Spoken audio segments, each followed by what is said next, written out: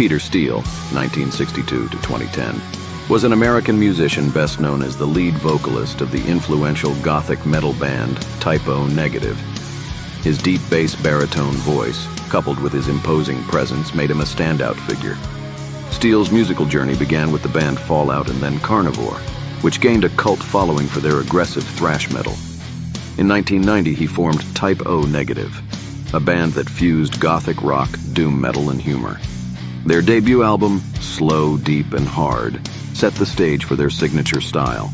The band's albums, including Bloody Kisses and October Rust, explored themes of love, death, and the human condition with a touch of satire. Tragically, Steele passed away from heart failure in 2010. His unique voice, introspective lyrics, and impact on the Gothic and alternative metal scenes continue to be remembered by fans worldwide.